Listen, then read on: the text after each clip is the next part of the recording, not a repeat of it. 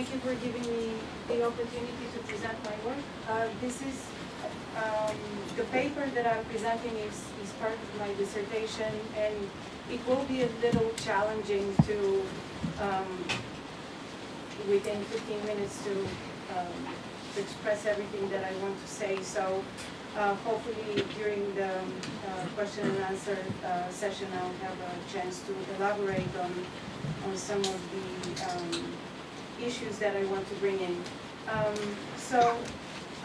Following from one of Andreas's presentations, I'm also interested in spaces of appearance and possibilities for changing and shifting meanings of identity. So I think this is a kind of a nice follow-up to this paper. But at the same time, I want to take a step back and frame my project, not just for the conference, but in general, with one very simple distinction. I like to look at the interactions between states and migrants from the very simple point of view where migrants are defined by their desire and movement, usually circular movement, and the state is defined famously by the capacity and the authority to control movement of people and control territories. So this is kind of a very basic premise that drives my work. There has been a lot of research already done as to migrants' capacity nowadays to challenge the authority of the state and to seek for ways of inclusion, justice, granting of rights. But to me, this conversation of inclusion and ability to access rights, ability to access recognition, reduces the practices of the migrant, reduces the migrant to some version of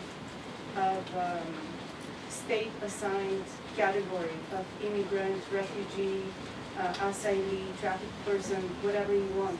And from there on, the conversation about having or not having rights automatically becomes a conversation which is rights granted by the state or rights granted by some already existing institution. And I want to move away from that conversation because again, if we think of migrants as people who are driven by the desire for movement, that does not necessarily mean a desire for settlement, does not necessarily mean movement from point A to point B. And again, in my broader research, I draw on a lot of historical, particularly historical research on migrant circulations, for many, many centuries, and of course, you can say today such possibilities are rather limited because of the form of the nation state. But at the same time, with my work, I'm trying to say that perhaps migrants have to contest, have ways to contest that as well. So, what I will, the ways that I conceptualize migrants' possibility to contest and to create different forms of association and different forms of alternative realities, I structure around 4 points that I will explain today. Number one, the capacity to invent, assert, and enact identities. Number two, subversion and use of power against power's own design. Number three,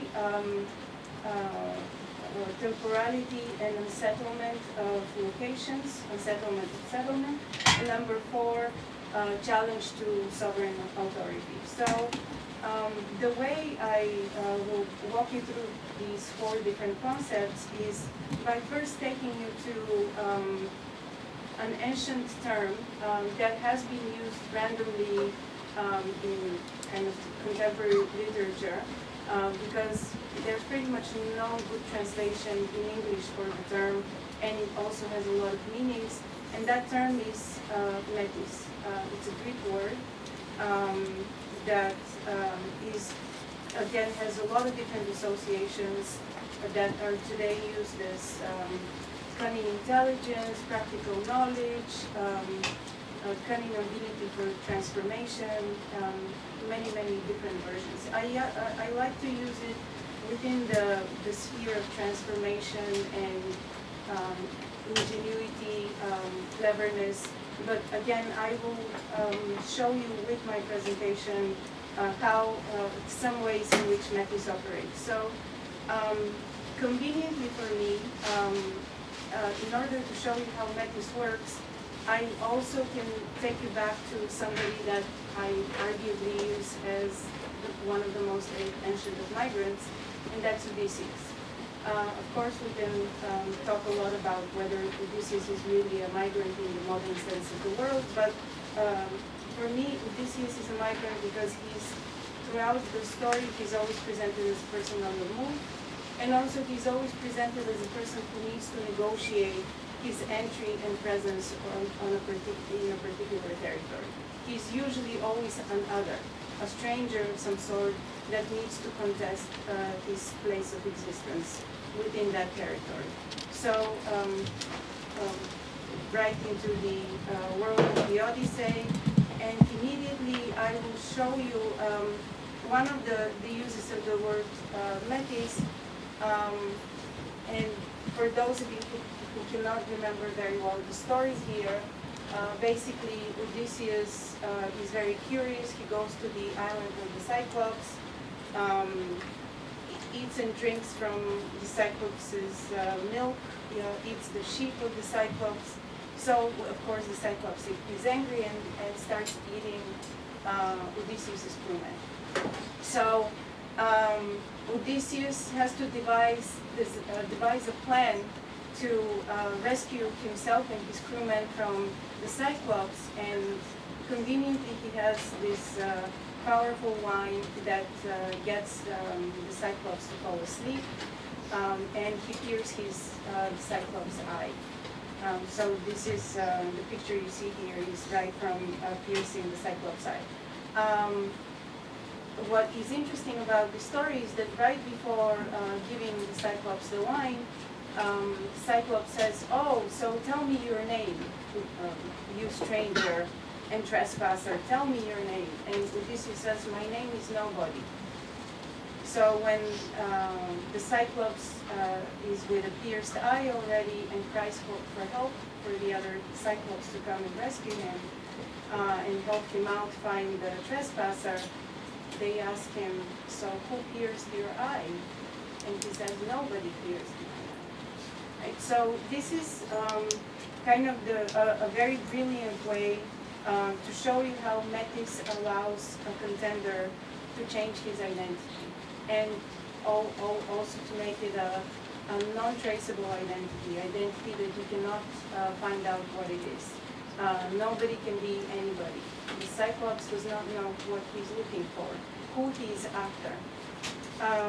Drawing on this example of identity reformulation, and then in my research look into a completely different set of migrants. The migrants who are usually excluded from a specific environment. And in this case, and through this several images here, I will show you how exclusion works against the Chinese in the end of 19th century, beginning of the 20th century in the United States. So I'll let these images speak for themselves. This is a trade card that people were collecting when they were buying poison for their bats. This is a child toy gun, which is called Kill a Chinaman. And this is a recreation of the Statue of Liberty in the San Francisco harbor. You can't read the kind of the race, but it says labor, white, ruin, disease, immorality, and filth. So basically, I use the Chinese as the limit case of migrants who are completely excluded from the United States. I will not walk you through the legal side of it, but of course there's the Chinese exclusionary laws. So the Chinese used a similar tactic of identity recreation. They used a practice called paper sons, where they would usually claim to be the sons of somebody who is born in the United States so that they can gain entry into the United States. Otherwise, they would not be allowed in the country. So this is one version of a paper son who claims somebody as a father. Of course, all of these claims were in the language of the United States Immigration Services legal, because of course that person was not the father of his child. But at the same time, the immigration authorities in the U.S. could not prove that there is no link between the parents and between the claimants. So basically, there were a lot of these examples where, because the Constitution of the United States would allow for U.S. citizens to bring their offspring, even if they are born somewhere else, the Chinese use that as an opportunity to claim identities that they didn't have. Now, something which is extremely important in the invention of identity is that it's not enough to just invent an identity. You also have to assert and claim it, right? So what happened with the Chinese is that the moment you say that you have a new name, a new birthday, a new family, you have to continue maintaining it as long as you're on that territory. So with this process, they, in a way, also created a new life, a new beginning for themselves. And that was always done for the purposes of being able to go back and forth, to circulate between China and the United States, because many of them never really settled in either one of the places. What also this possibility of Metis did, and I'm going back to Odysseus here, is that just as I told you in the story, Odysseus decides to give wine to the Cyclops in order to intoxicate him and to pierce him in the eye. You'll say, why not kill him? Well, if Odysseus was to kill the Cyclops, he would not be able to lift the big rock that's on the cage. So this is an example. I use this as an example to show how through Metis, you know how to subvert power to act against power itself. So you need the Cyclops, you need the power to remain strong enough in order to function for your purposes. In the same way, the Chinese migrants did not want to dissolve the U.S. state. They did not want to challenge the authority of immigration because they need the visa entry, they need the citizenship in order to continue their own movement. But in order for that to happen, power needs to stay powerful enough. It has to stay functional enough and function against its own design.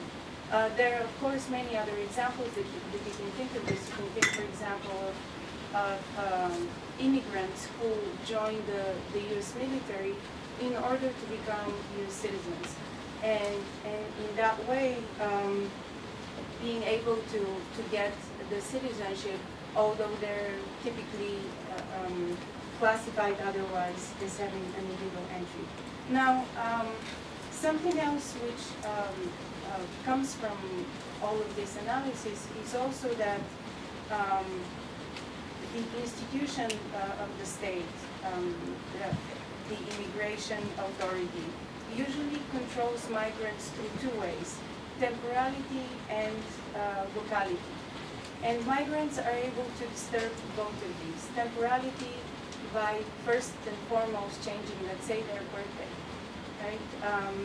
Able to say that, claiming that, let's say, a 13-year-old child is a 17-year-old man.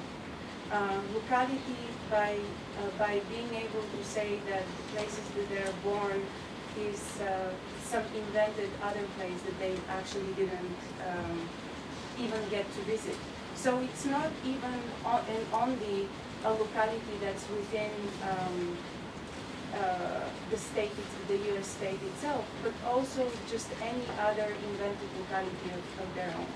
And this is also shown very well in the Odyssey, where the idea of temporality and locality is completely displaced. You cannot measure time unless you spend a lot of hours reading and rereading the chapters, of course, or you cannot really identify the precise locations he travels, because Odysseus, in our terminology, is usually lost, right? And a lot of times he's lost. This is what migrants would call just circulation, because they're not interested in getting from point A to point B. They're interested, and this is what's the case with Odysseus, he's interested in maintaining movement. And we always encounter him at moments when he continues moving. And this is what I argue is the primary contention of migrants, the ability to continue circulating, the ability of continuing movement. They're not necessarily so interested only in resettlement, the way we like to think of them. The way we think of them having rights, having the citizenship, and so on and so forth. Maybe there is more to that conversation that we need to think of. This is, again, another example of circulations, particularly for the Chinese, but again, there has been a lot of research on migrant circulations also from Europe as well.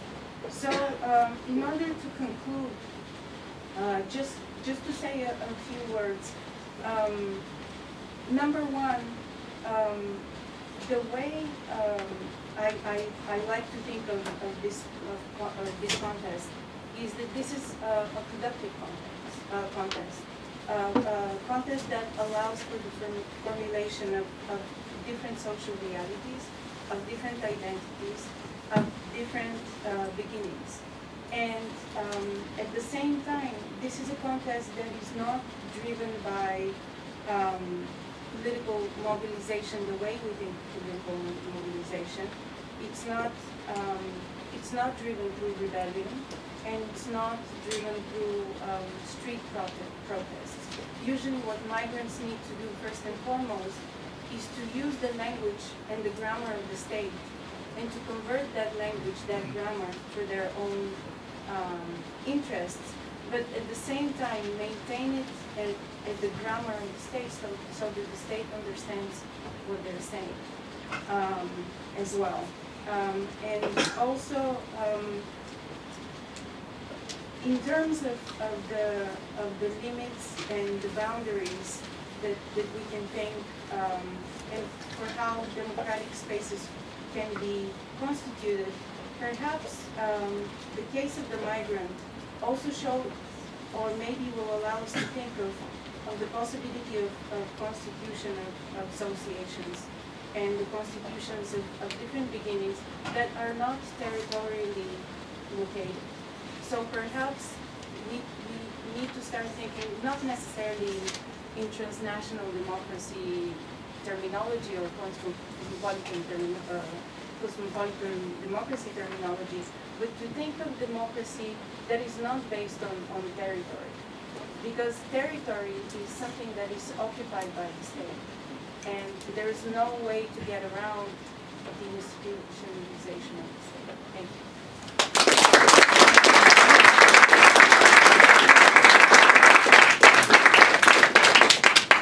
So, Owen Thomas will present the comments. He's a PhD candidate at the University of Exeter in the UK, and his research lies at the intersection between political theory, British foreign policy, and international relations. His thesis examines how the relationship between publicity and security is practiced in British state-sponsored public inquiries intended to scrutinize controversial foreign policy. For the spring 2013 semester, Owen is an Economic and Social Research Council founded visiting scholar at the New School with us, that is. Thank you. Thank you very much, Professor Kalyvas, for that introduction.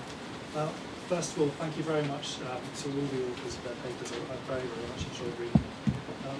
Hopefully what I'm going to say is going to tie a little bit into the discussions of the very first panel as well.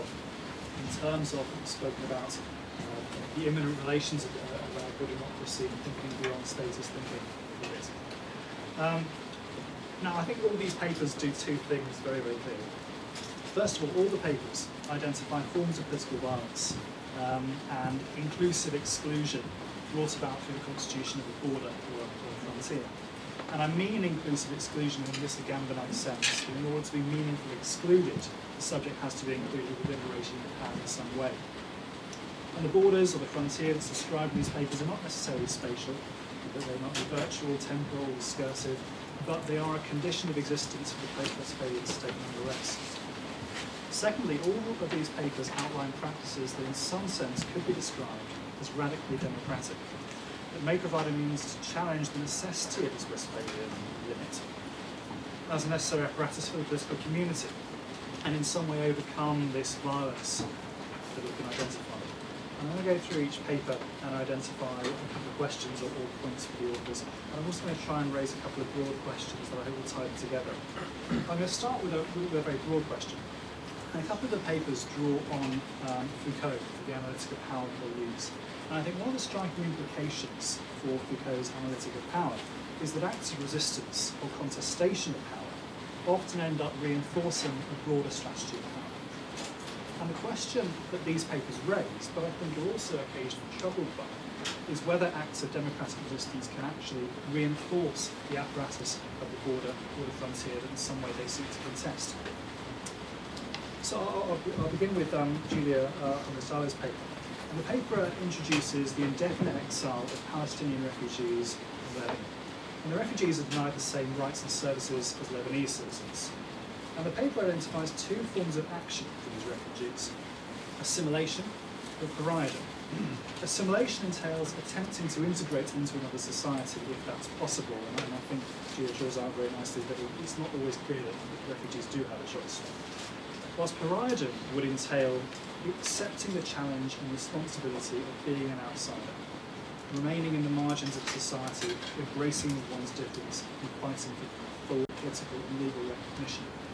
So on the one hand, the paper draws out quite a neat critique of assimilation.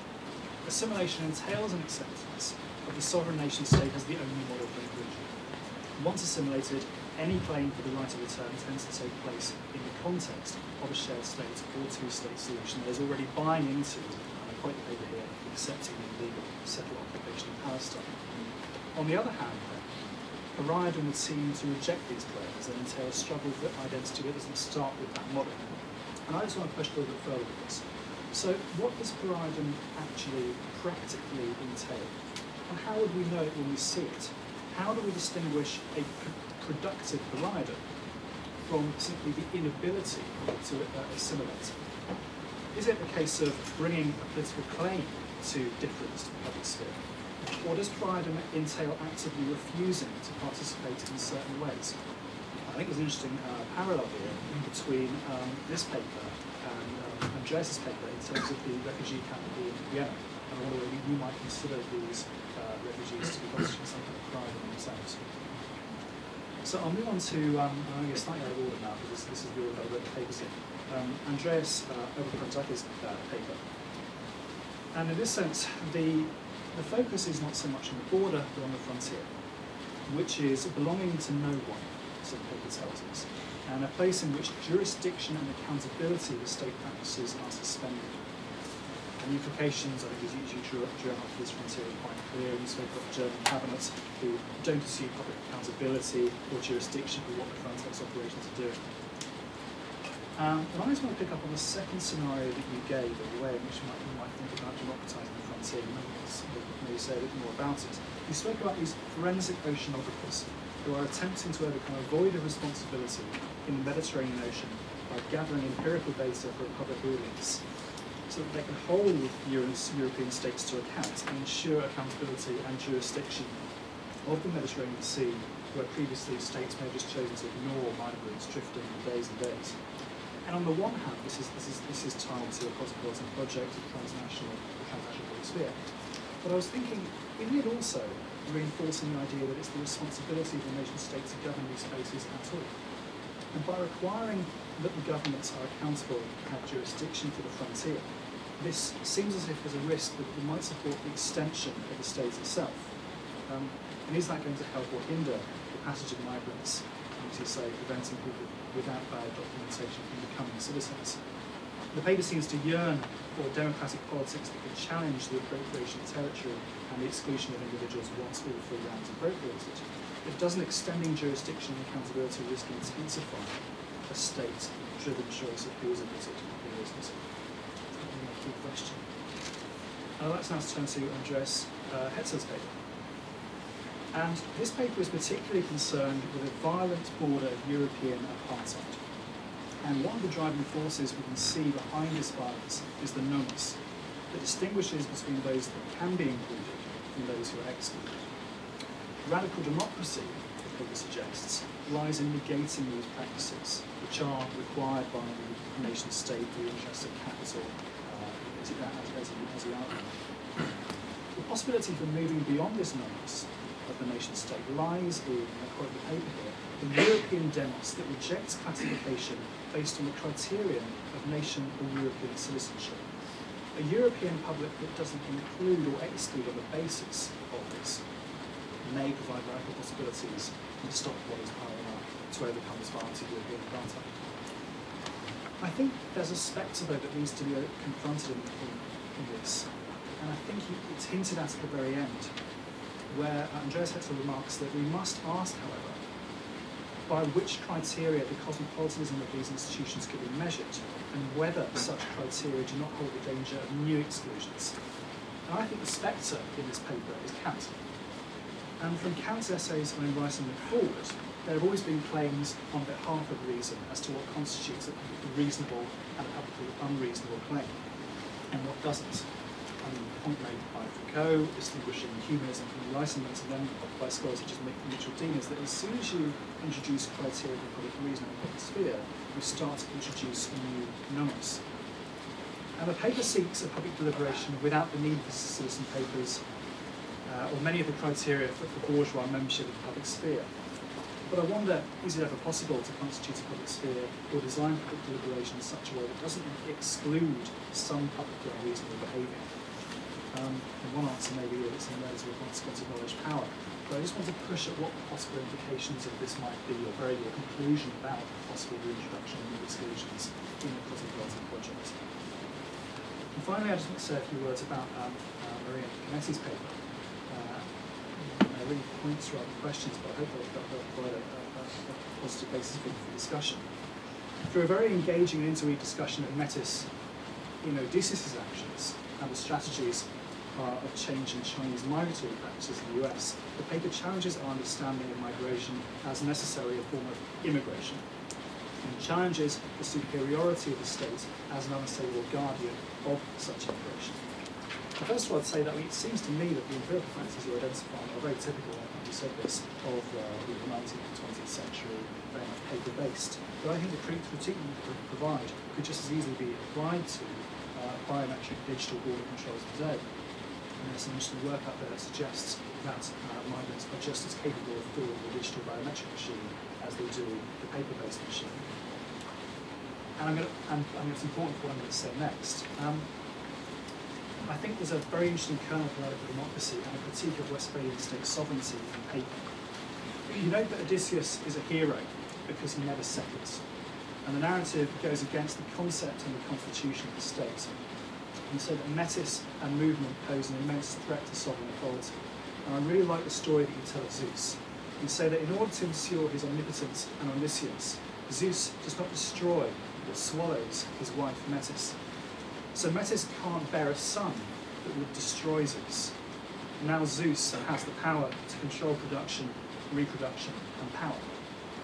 And so the reproduction of Metis by the migrants challenges this dynamic. And in your words, the contestation and disruption of Metis is not paralysing, annihilating, or disabling, but generative of new means and definitions. And it's got me thinking about the kind of political treaties that emerged in the 16th century or so that set the basis for a modern European state that emphasised the importance of acquiring factual knowledge about the state. Not just prescriptive knowledge about virtues, but mundane knowledge about what the resources of the state are. Its size, its capabilities, including those of the population. This knowledge is important for the state because it grants the state the ability to imagine possible actions that it can take in response to the future. The state can plan, it can know what it has, what it can do. The state controls the future. Your identification of Metis as a political practice in the ancient world and today challenges the strategy of governance. It takes away the ability of the state to know what it has and what it can do. So in terms of radical democracy then, if the state doesn't have a monopoly over control of Metis, we're faced with a multitude who can come and go without impediments and ever-changing demos. We're talking about the reintroduction of constituent power that is free to constitute structures of governance, abandon them, and then return at will. And perhaps we might consider the radical potential of Dryden, the resistance to the frontier, and the European demos without a nonce, as grounded in exactly this principle that the state cannot hold a monopoly on movement, on who can be known as a citizen and who cannot. And maybe challenging precisely that epistemological hubris of the state to know who is and who is not illicit might be a path to radical democracy at border. Thank you.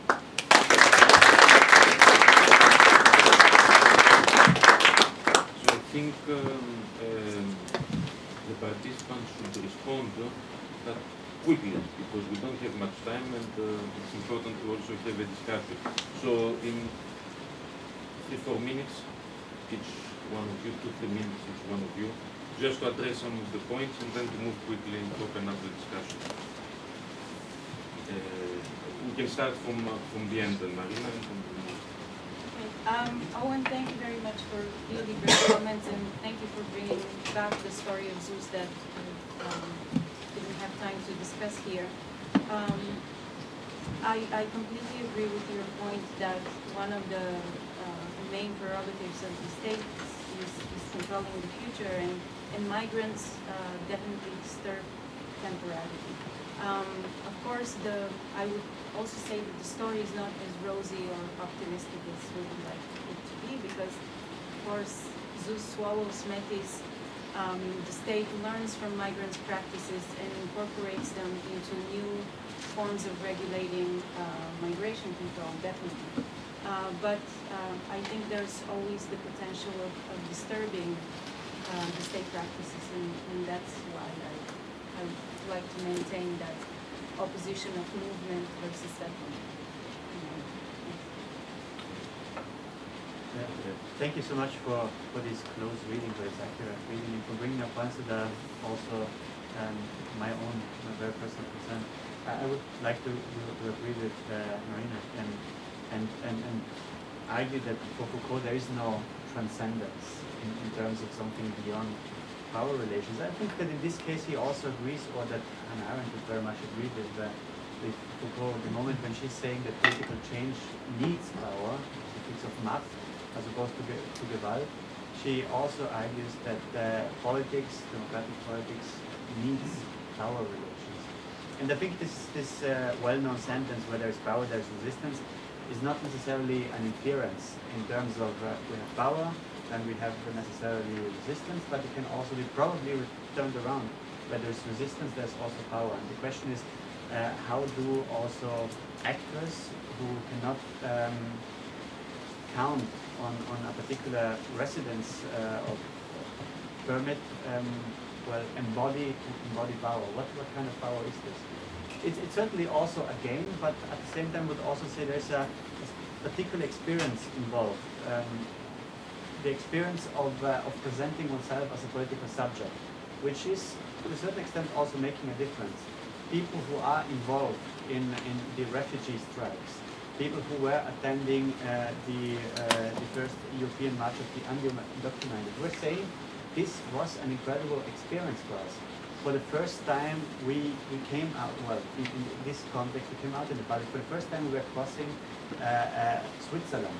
And this created also a strange situation, because in this European March of the Undocumented, you had people coming together from different European countries, from Italy, France, Germany, but they were also cutting through Switzerland. And the border patrols of Switzerland knew that this was happening. They knew that some people would come along and cross the borders, and they didn't know what to do. And at the end, the parliamentarian said, well, better don't do anything, because if something will happen at the border, then in moral terms, we as Switzerland will witness a defeat. So just don't do as if nothing happens. And so there is also a space of experience that was created, connected to the experience of subjectivity and of agency. And I think this makes certainly a difference. This brings me also to the point, to what extent isn't also the effort of this project like forensic oceanography reinforcing again a state policy and the state practice? It is certainly an effort of creating accountability, but I think it's not, this accountability is not necessarily linked to state practices. To a certain extent, Charles Heller and Zani are trying to respond to a concern of the European Parliament. And in the European Union, you have also this tension between the European Council and the European Parliament. The European Parliament also trying to represent another understanding of the democracy as compared to the understanding of the European Council, which is the body of the ministers of the different European governments. And so forensic oceanography is trying to take sides also with the European Parliament, but also the European March of the Undocumented was addressing the European Parliament by trying to find also other political actors who are not directly representing states and to form alliances. And so in this sense, I would definitely have the hope that something changes also. Yeah, thank you for that question. Very, very important and a good question. So one is, I mean, yeah, there's a problem. These two options, assimilation and then pariahdom. So are you accepting kind of applying into the state logic and gaining acceptance or legal rights through that, or are you resisting? So the problem, of course, in my case, in this paper is that this situation cannot be solved before the situation between Israel and occupied Palestine has been solved. So the problem here is that these are, it's a form of apartheid that's not only practiced by the Israeli government, it's also the Lebanese government. So these camps, or wherever they have to be, I would call it a form of apartheid in different ways. So then the question is, what is, your second question, when do we know when this has been, like, well, how do you recognize it like a successful way of being a pariah? So I think, like, for example, in Arendt's own writings, there's no clear definition of what it means, and there's different ways of assimilating people. So one is, for example, forcing them to be invisible. So and the other one is to forcing them to assimilate into a major group. So what I would say is that the question here is very complex, and what would probably be the best solution would first, at least, to have these refugees get some kind of proper documents so that they can have at least access to healthcare, work, education within the Lebanese society. The question is, and why some of these people are concerned about this, is that if this happens, then does that mean that they will be kind of like swallowed into the Lebanese society, and then they can forget about the right to return, which is very important to them.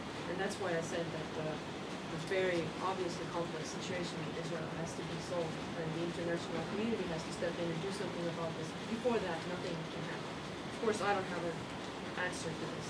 However, there are many different examples of successful pariahdom, I would say. One example that Arendt herself takes up in the Origins of Totalitarianism, there's a chapter on which is comparing early forms of anti-Semitism and the situation of homosexuals. So she's talking about Proust. But if you think about, for example, the current liberation movement of not only gay people, but, for example, transgender people, that's a resistance towards the state logic, which is somehow similar to the figure of the paperless person, because you're not one or the other, and whichever identity you're forced to choose is either you're assimilating or are you trying to get rights as the person you are. So I would say there's been a lot of success in those forms of ways of not assimilating, but trying to get legal and political recognition as the person that you are. So that's what the pariahdom is about. No matter if it's a stateless person or a refugee or whoever, it's like you're trying to get the well, in this case, the state to recognize you as that particular person or identity to speak for. I don't know if that answers the question, but it's definitely something worth thinking about. Yes, thank you very much for this difficult question. If I understand you right, your question is a question about the status of normativity in my argument and what could give us some normative orientation if we claim for democratization of borders, and I reject the kind of universal nomos concept because I want to stress that every universal principle or law principle or moral principle always produces new forms of exclusion. And if you just refer to human rights or to what principle ever, you can always use this principle to show that some people don't follow this principle, and so this is also a Carl Schmitt argument in the numbers of the earth. But if I say this, then it's the question: what can we do? I don't really have a good answer. Maybe it's an answer which also uses the concept of Metis, a kind of ethical Metis, which means that we can only get some orientation from real forms of resistance, real forms of suffering, and that we have to do something like maybe also social theorists do. They do grounded theory. We have to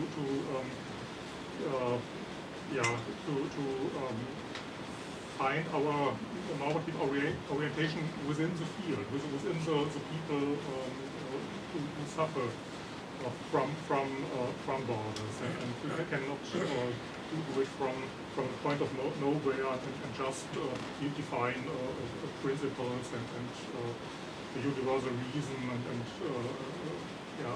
or maybe universal institutions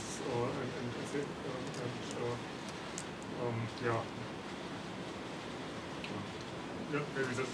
Let's begin the discussion. Jana? Yes, thank you for very interesting papers. I have one general question to everybody and one particular to Marina. Maybe I start with a particular question to Marina. You said that the migrant is the one that is or if not in a constant movement, then at least is interested in maintaining movement. And my question is, how would that differ from a nomad or vagabond?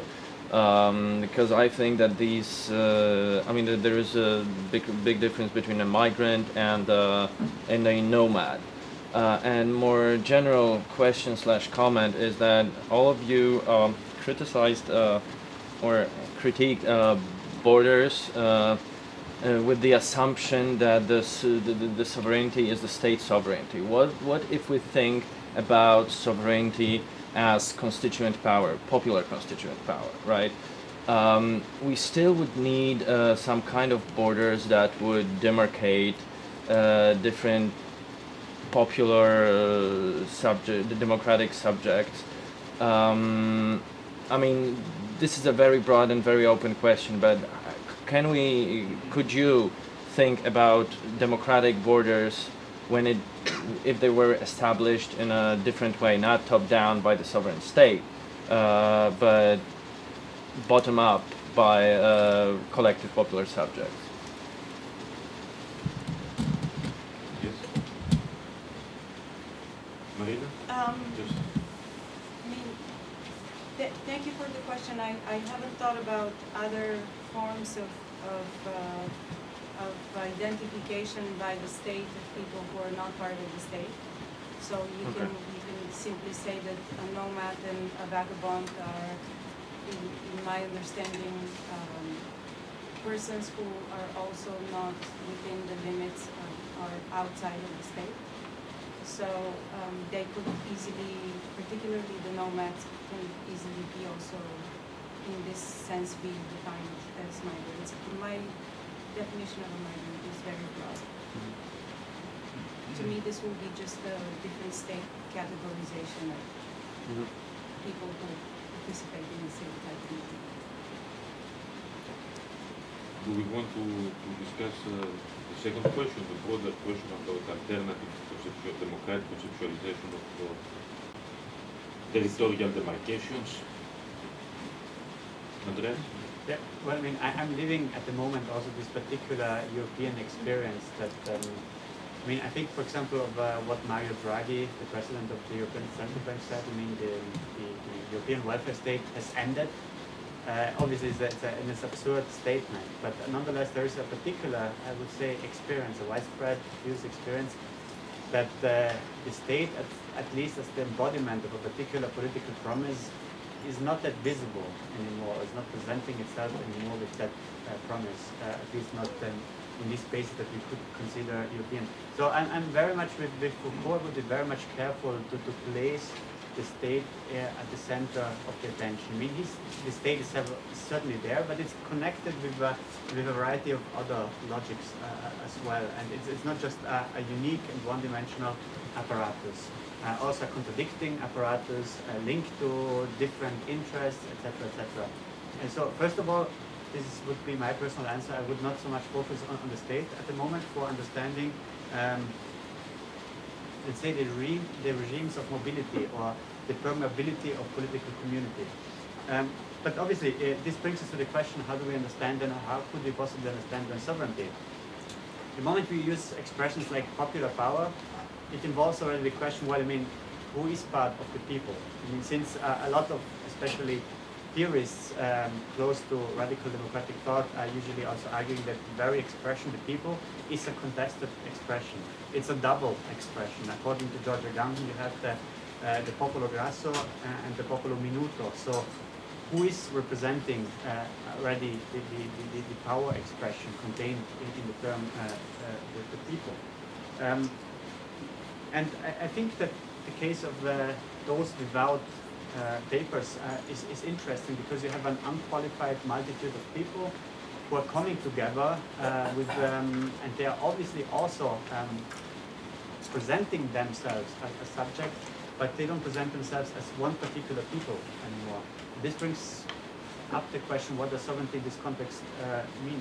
And I would like just to remind this discussion that has taken place between Hetzel and Rawls, or it's a one-dimensional discussion because Ben Habib is questioning some of the concept of Rawls, but she's pointing out that Rawls is reproducing this narrow and limited idea of a political community which, for contingent reason, has inherited certain borders, and according to Rawls, has the necessity, therefore, to reproduce these borders without any question. This is the argument of Rawls in his international law.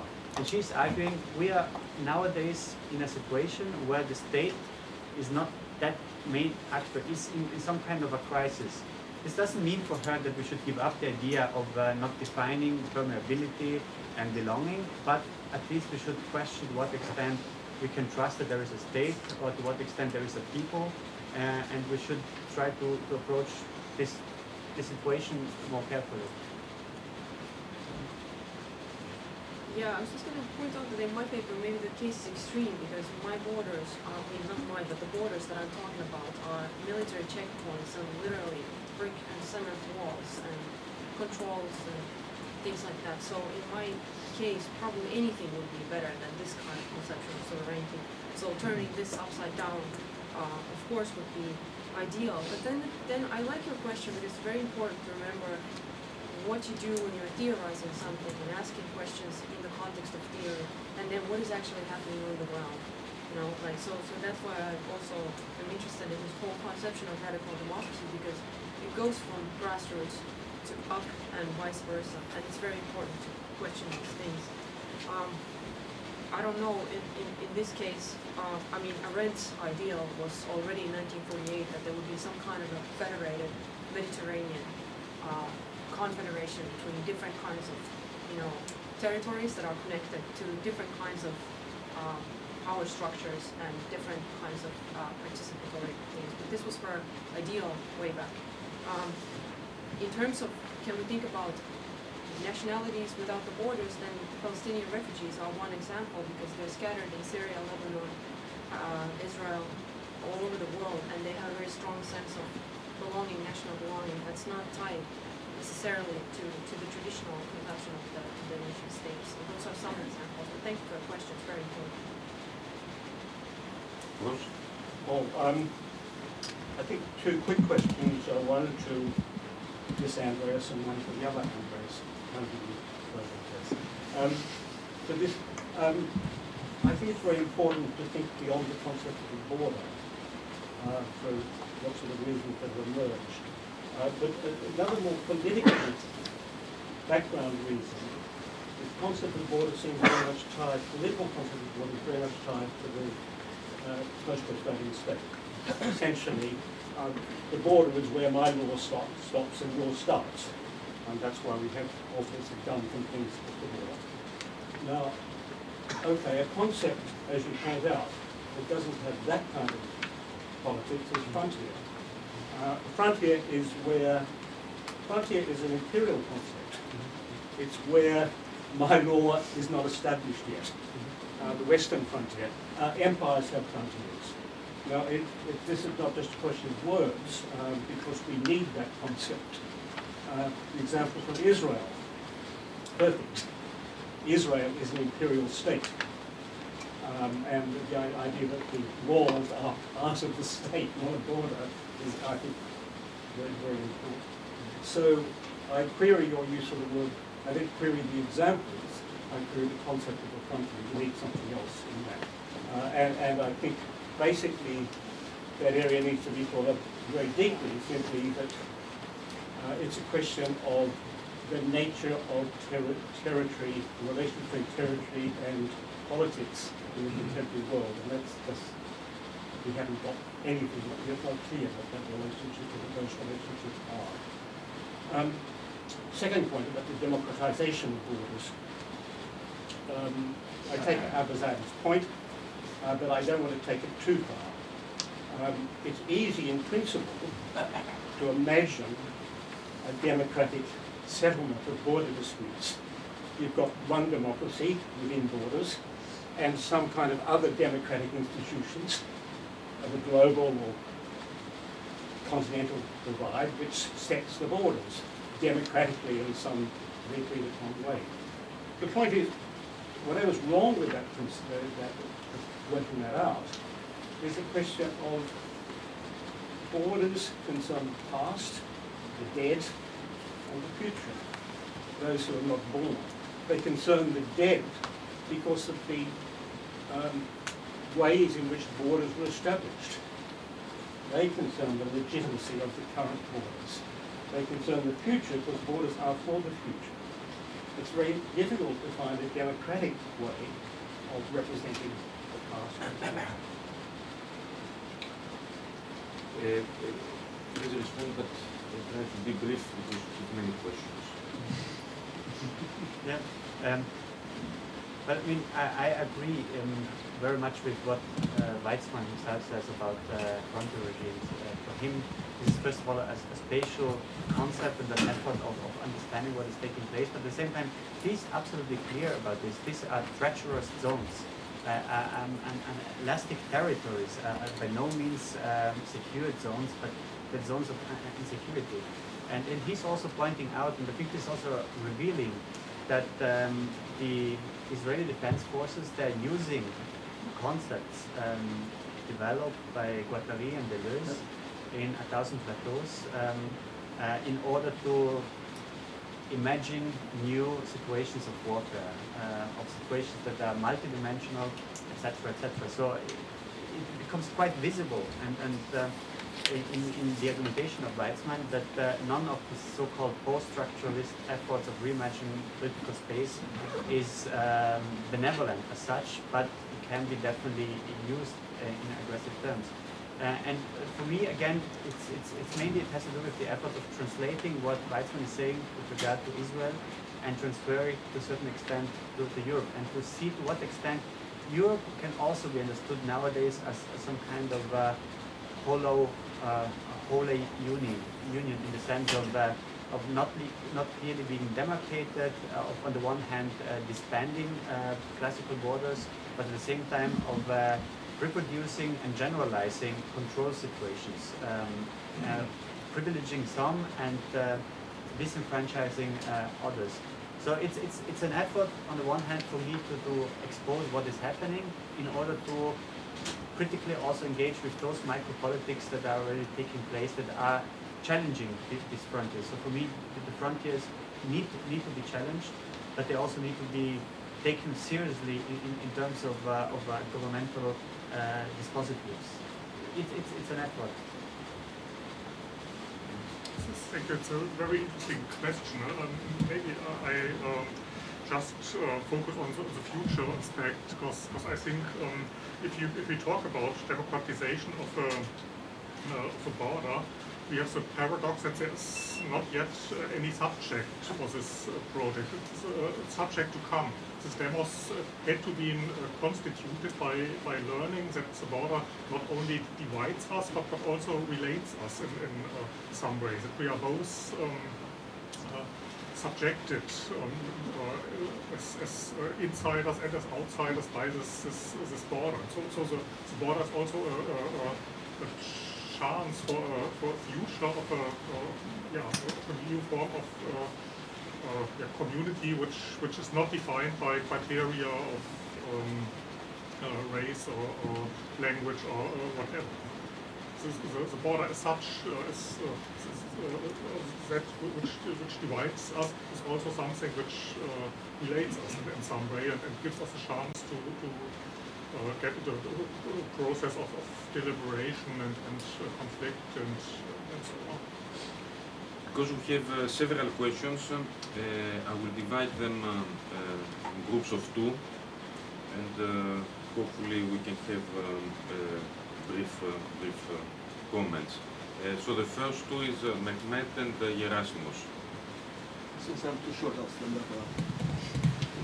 I'm sorry if I'm repeating something because I couldn't hear all of the questions and answers, but it seems to me that I first of all enjoyed all the presentations, very interesting, thought-provoking, but it seems to me that the concept of border has not been taught more, or should be taught more dialectically, as something that contains its opposites within itself.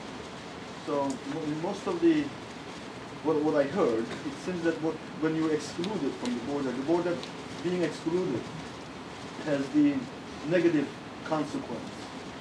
And I just want to be very brief by giving a short example. It seems that in many cases of exclusion, the exclusion itself brings about emancipatory potential and freedom. So not everyone who is excluded by the border is necessarily, or some, I mean, we need to assume a standard by which we say people who are excluded. And it seems like most of the presentations impose a standard, and there might be another standard by which you can think of exclusion as creating another space that is potentially emancipatory. And perhaps thinking about Palestinian camps, they have been hotbeds of emancipatory revolutionary movement, despite the horrible conditions and not normal. So I was wondering if you would like to reflect on the emancipatory potential from exclusion. Yes. I have a question for Marina. I think this is very innovative. Your use of Odysseus and his approach is very innovative.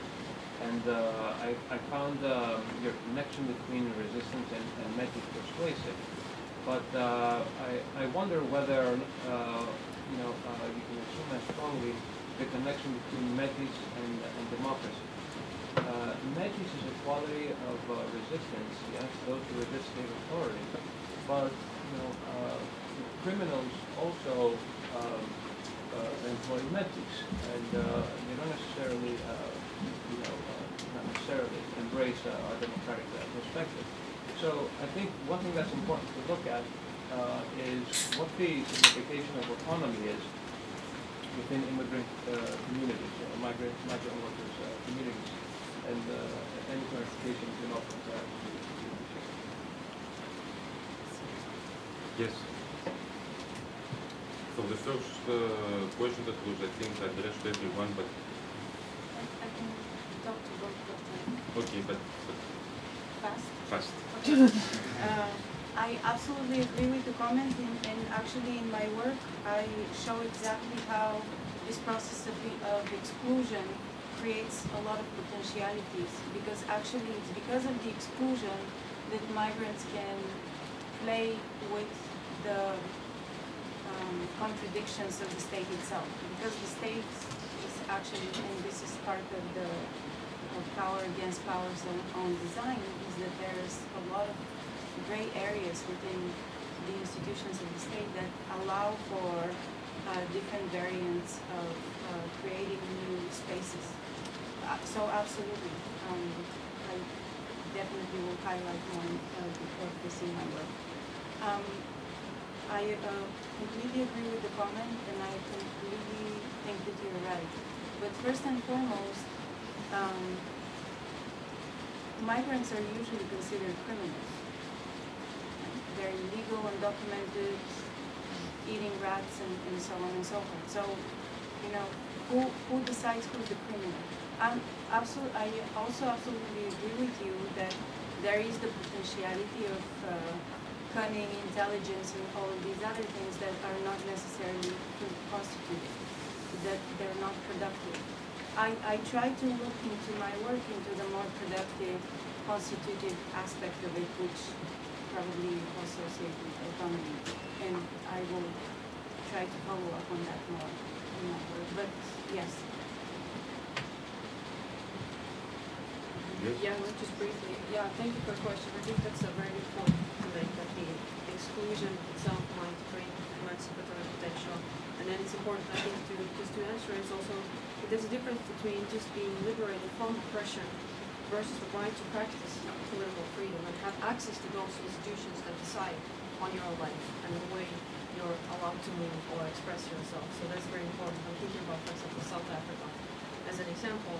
On the other hand, it's also important to think about those circumstances where this is not possible. So, for example, the example of totalitarianism. So even in these circumstances, there may be where the exclusion brings about emancipatory potential, then there has to be some forms of spaces or something, some ways of associating in order to be able to resist this. But that's another question. But thanks for that. We have two more questions. If there is no other, I want also very quickly to have a comment, maybe a question to interpose in between, about this idea of who is the people that raises some important and controversial issues. My answer is very simple, especially related to the debates, the presentations we have here. The people are the poor. So in that sense, the migrants, in one way or another, as they exist in the empirical capitalist world we live in, are definitely part of the people in different geographical areas they find themselves in. The question that I have more or less about the four papers that I think they addressed a similar issue, but only implicitly. They didn't bring it really to the surface, although I think it was central to all these papers, is the question of citizenship. In fact, a kind of citizenship, democratic citizenship, beyond the nation and beyond the state system. So on the one hand, we have Marina, who discussed citizenship as Metis, forms of subverting the state and strategies of acquiring some rights or imposing, forcing the state to acquire some rights. Andreas speaking about three different strategies, about creating spaces of appearance. Julia also forms of resistance in camps, and Andreas discussing the borders as a field, a site of democratic contestation. But it seems to me that all these examples or all these approaches definitely point at forms of political agency political intervention that cry out for a new understanding of citizenship that will be both democratic and outside or beyond the state form without being universal in its abstractness. And I think it's at this point that perhaps the idea of the constituent power of the poor might be useful, but we can leave that to discuss maybe in the round table. So let's go to the two discussions, 1 and 2. So my question was specifically for Julia regarding kind of the using concentration camps as a form of resistance and having kind of the options between like assimilating and taking on this identity of pariahdom, right? And so I fear that unfortunately the idea of pariahdom is a little simplified because, so if we look at the Palestinians, in order to resist, they also have to like accept the identity of refugee. If you were to ask a Palestinian, they consider themselves as returnees, not refugees, right? So then we see like this problem with having to take on the identity of refugee, which they don't necessarily like self-identify with, right?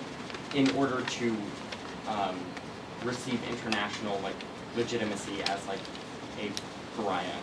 And so this leads to like the second point of you were talking about how the Palestinians are kind of separated between Syria, Jordan, Lebanon, and all that. And we also need to look at how they're second, third, and fourth time refugees. So they'll be in Syria and then get kicked out of Syria and move to Lebanon, and then kicked out of Lebanon and move to Jordan.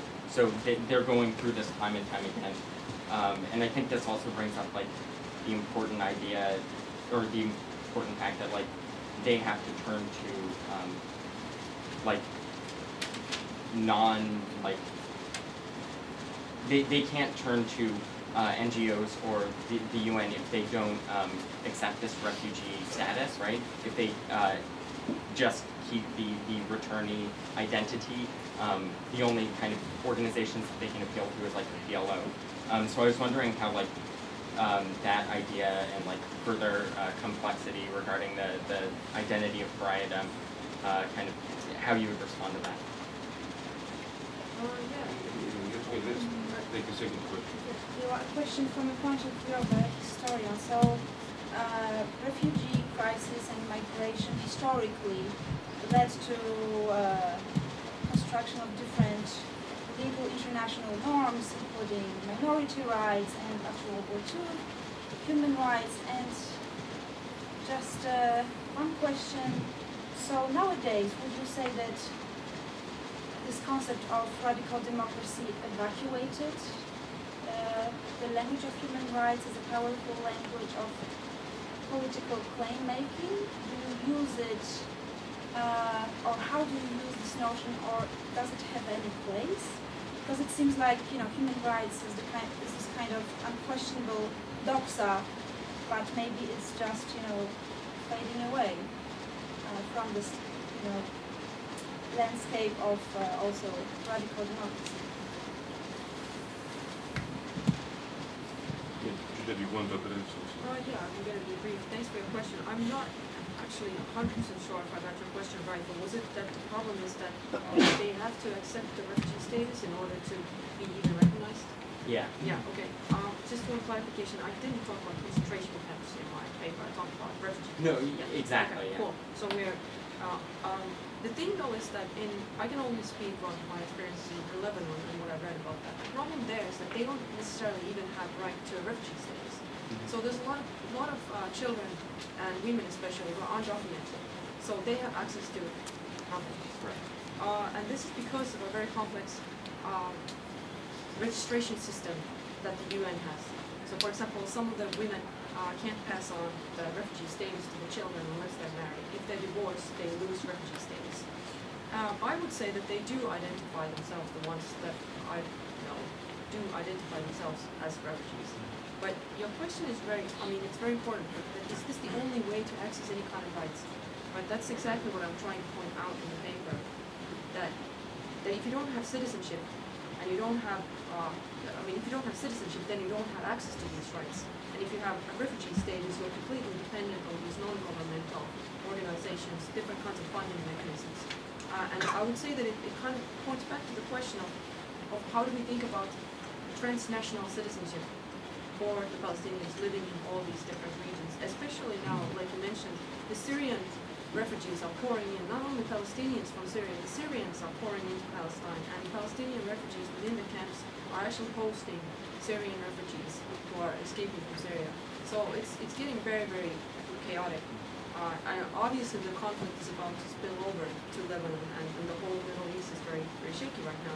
That's why it's very important to address these questions. But I would say that the question is how to think about citizenship status for these Palestinians living in these camps that can serve the purpose of their interest, so that they have access to those laws and rules that are regulating and determining their freedom of movement and other rights that they have. Just very briefly. Thank you. Who wants to do? Maybe a short try to answer the human rights question. I think they, of course, play an important role, but in a new and other form. Especially Balibar is, I think, one of the most intelligent part of this new human rights discussions, and he just says, of course, this concept is still useful, but we must transform it. We must decolonize it. We must ask who declares these rights for whom, and I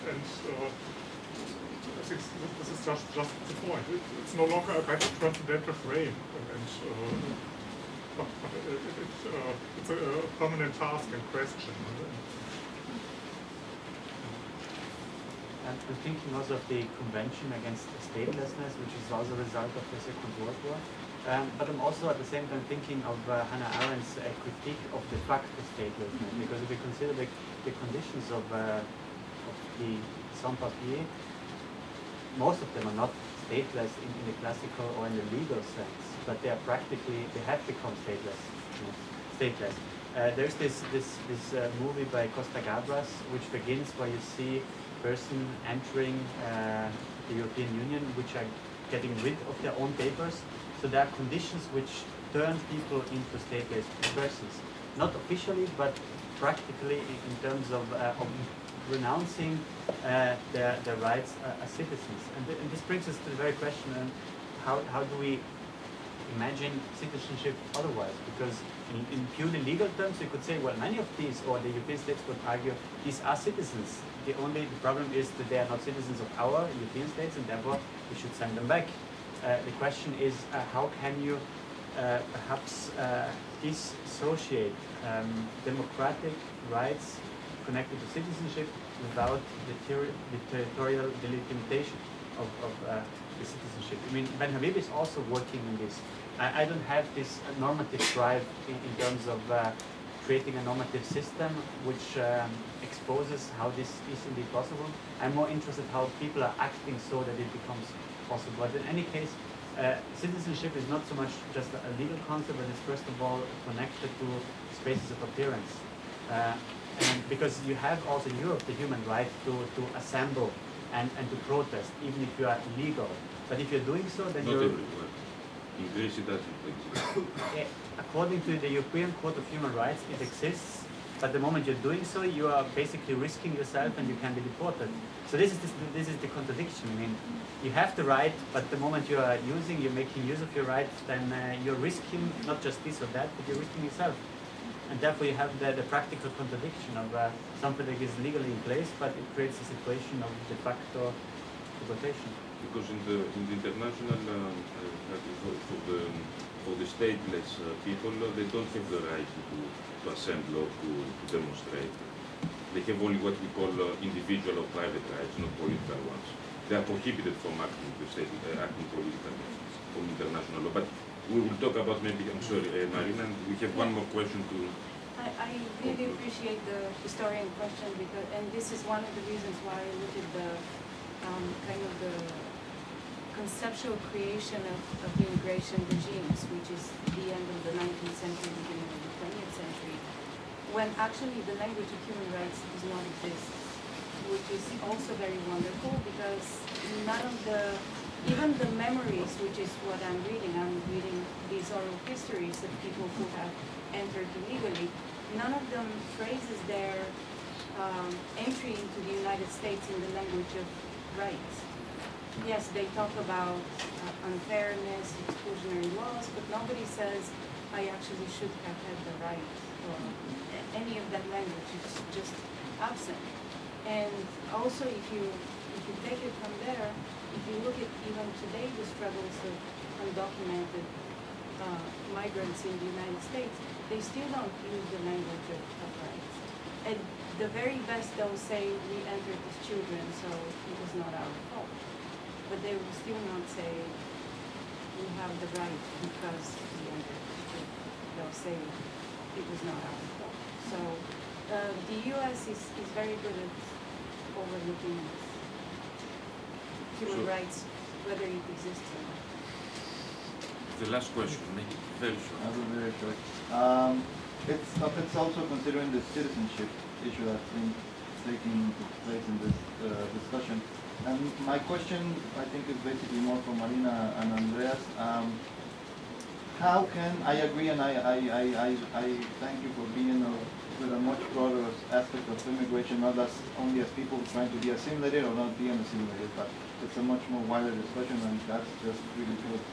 But playing the devil's advocate in a sense, how can, in the case of Marina's presentation, how can this immigrant circularity, which in one sense can avoid the state's repression in a way, or allow themselves to play within, but not against or towards, helps the possibility of immigrants getting citizenship, not only in a legal way, but only in a broader sense. I mean, how is this non-contestation, publicly speaking, can allow immigrants to, at the same time, demand rights?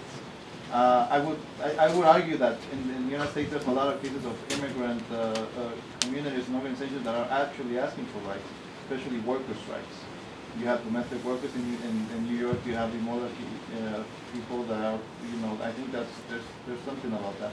And in the other sense, for Andreas, it's following up the same thing. How can we think about getting rights with people that are not, in a sense, openly there, but that the state is always thinking about them? And I come back to the New York example. The stop and frisk is a very clear example of how the state is operating against a certain pattern of people, racially discriminated, mainly African Americans and Africans and Latinos, and so that you have them all the time there.